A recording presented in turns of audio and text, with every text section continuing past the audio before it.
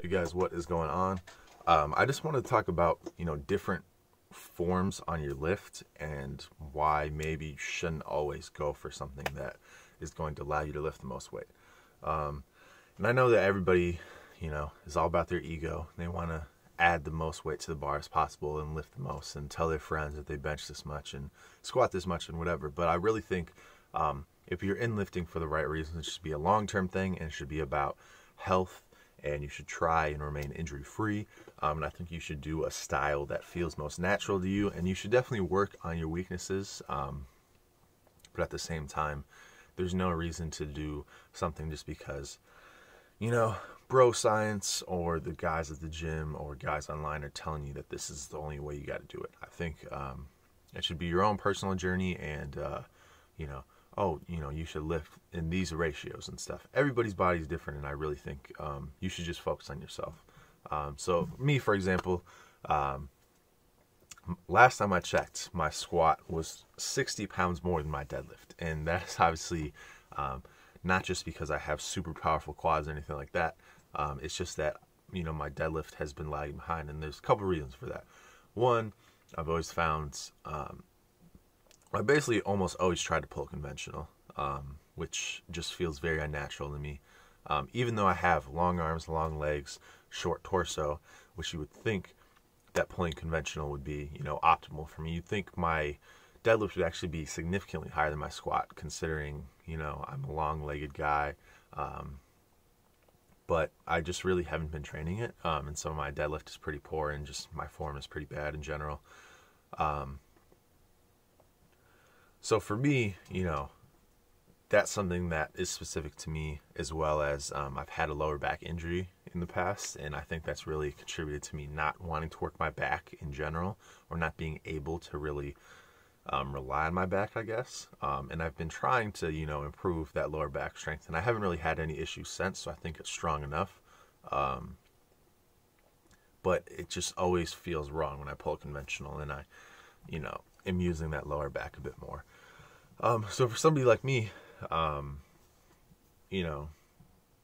internet would tell me, hey, you need to pull conventional, or you need to deadlift a ton, always try and do the most weight, whatever. For me, I think pulling sumo just feels so much better. And even if, as far as leverages go, sumo is not the best for me, I'm just trying to, improve hip strength and whatnot. And so, and generally, while there are some differences, sumo and conventional, generally the same thing. And so for me, if one feels amazing and the other one feels terrible, I should really be doing the one that feels amazing, regardless of being able to lift the most weight or anything like that. So, and I understand you should address your weaknesses, so I should still try and work on my low back and everything like that, and I totally get that. But doing it in a compound lift where you're pulling a lot of weight, or maybe, you spend a couple weeks doing this, working on your form, I really think you should just do the one that feels the best to you and just try and do isolation exercises if you really have those imbalances. So for me, from this point out, I'm probably just going to be doing strictly sumo. And I actually got a decent amount of gains, even though it's crazy to think my deadlift was even worse not too long ago. But I was doing sumo, got some pretty good gains, tried to go from conventional and sumo, like trying to do both, and I just haven't really been getting gains. And I think it's just because it just feels wrong, and I do that conventional set, and I just am not able to really push myself on my sumo set because I'm so taxed. So, for me specifically, I think with deadlifting, that is, a big issue. And I think a lot of people should just try and do what feels natural to them. As far as squats go, a lot of people, you always got to do a low bar squat. For me, my shoulder mobility, I think, is what it is. It's just so bad. I cannot get in position for a low bar squat.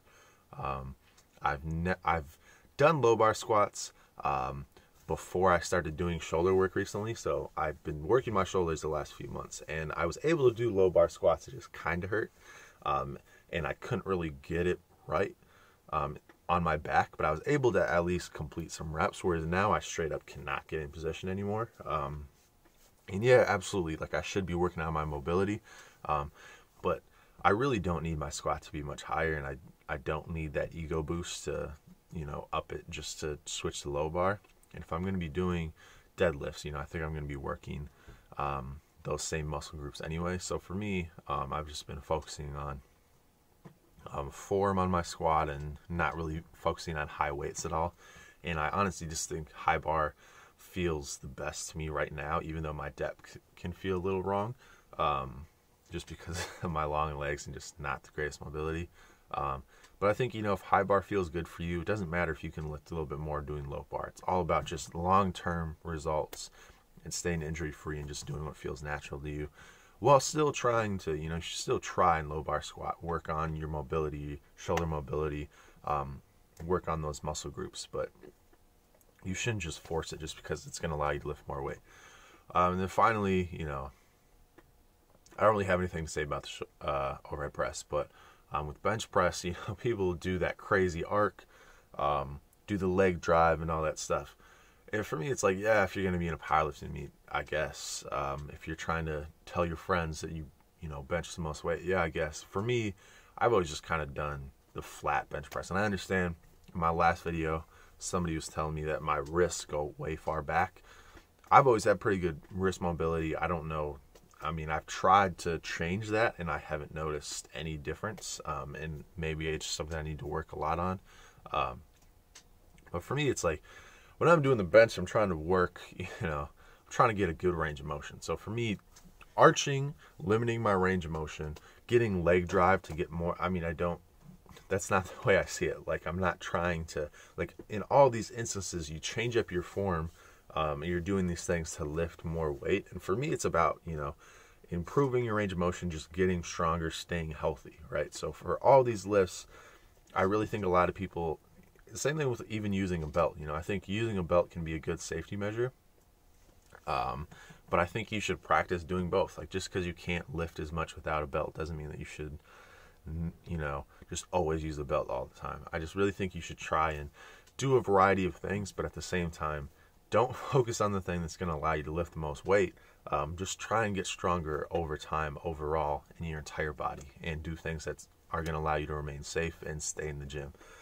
And I just really think over time, if you have that mentality, you're going to be able to pull X amount of weight doing sumo or conventional. You're going to be able to bench using any form. You're going to be able to squat, at any depth with this weight. And I think if you just continue to get stronger, continue to stay safe, and do what feels right, maybe you never deadlift for the rest of your life. Maybe you never squat. Maybe you just decide that those lifts, if you're not competing in a competition, maybe there's no reason to do all those. There's no one lift that you have to do. Everything is, for one, for your own purposes. And I just really think you should focus on yourself and just try and improve your own lifts, and not try and worry about some golden ratio of, bench 3, squat 4, deadlift 5, or 4, 5, 6, or whatever. Like, those are just arbitrary numbers. Just focus on you and try and remain healthy and do what's comfortable. And I think you'll get a lot better results doing that. That's what I'm going to continue to do, and I will keep you guys updated.